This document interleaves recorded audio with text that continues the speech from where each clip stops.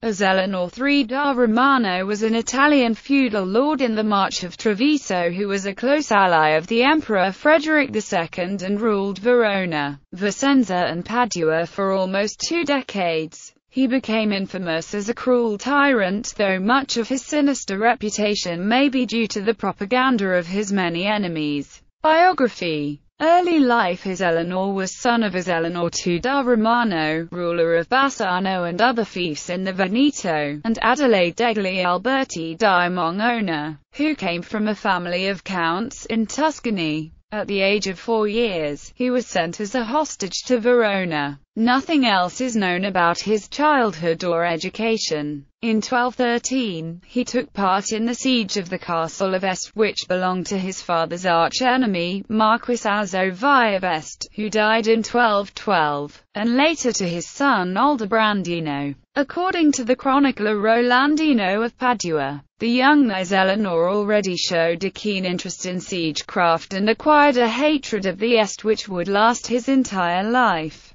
Rise to power 1226 to 1239. When Ezzelino II retired to a monastery in 1223, his possessions went to his sons Alberico, who got the castles and villages in the Contado of Vicenza, and Ezzelino, who got the possessions in the Contado of Treviso. In 1226, Ezzelino intervened in a faction struggle in Verona and aided the Veronese factions of the Monticuli and Quattro or Viginti against their enemies, the so-called Pars Comites, which was headed by the Veronese Count Richard of San Bonifacio. From this time onwards, Ezzelino became an important factor in Veronese politics. In 1226–1227 he was podesta of the city. At this time control over Verona was highly important because Emperor Frederick II was in conflict with the Second Lombard League, an alliance of cities in northern Italy. Whoever controlled Verona could block the Brenner Pass and thereby prevent the arrival of reinforcements for Frederick from Germany.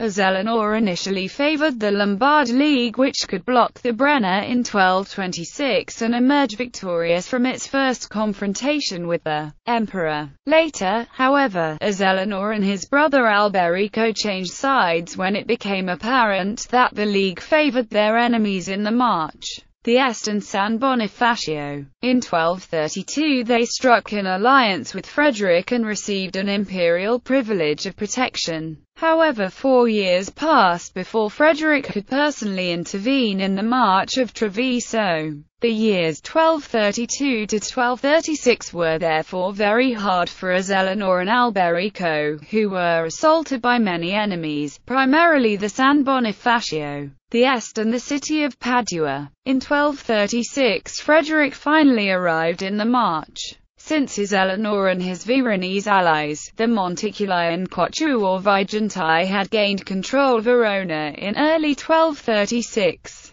the emperor could bring reinforcements, among them 3,000 German knights, from across the Alps into the March. In a campaign that began in November 1236, Frederick and Ezzelino, who was becoming an increasingly important ally of the emperor, subjugated all the important cities of the March of Treviso.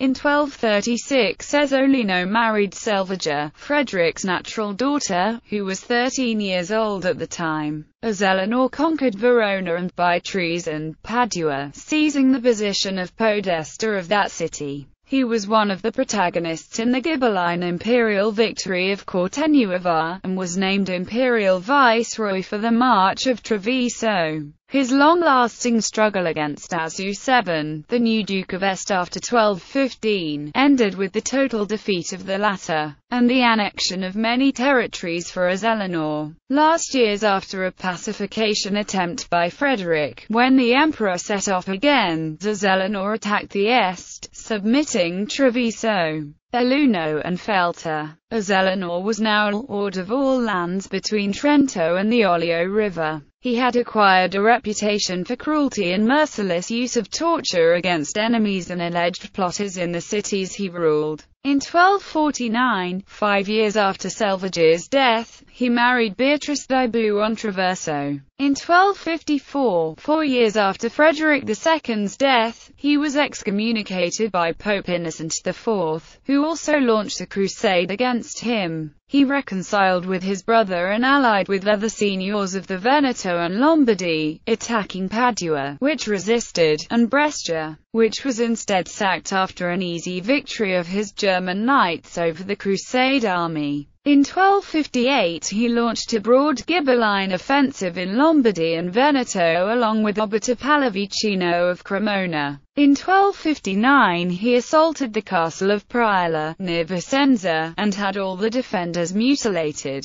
After a failed attempt to assault Milan itself, he was wounded by an arrow in the course of the Battle of Cassano d'Adda. He had to retreat but was captured near Bergamo. Legacy. Much of what we know about Ezzelino comes from a literary tradition that was embroidered over the course of centuries. Despite the brevity of his reign, Ezzelino's reputed cruelty became symbolic of tyranny. Poets and chroniclers living in recent memory of his tactics used his name to evoke the sense of arbitrary power and the moral transgressions it enabled. 14th-century authors raised the level of accusation, insisting that Ezzelino's parentage was demonic. Rolandino of Padua's Chronicle of the Trevisan March charts the rise and the fall of the da Romano family, introducing Ezzelino as a young man throwing stones at a home of the family rival. Albertino Musato's Esserenes portrays Ezzelino as the son of the devil. The Latin verse play introduces Ezzelino's mother, who provides testimony of the tyrant's infernal sire. In Dante Alighieri's Divine Comedy, his soul is consigned to hell, where Dante encounters him in the seventh circle, first ring, the violent against their neighbors. His younger sister Cunizza is also cited by Dante, in Paradise, IX 31-33. Before Ezzelino, the seizing of political power in city-states throughout the Middle Ages had been based on real or pretended inheritance claims,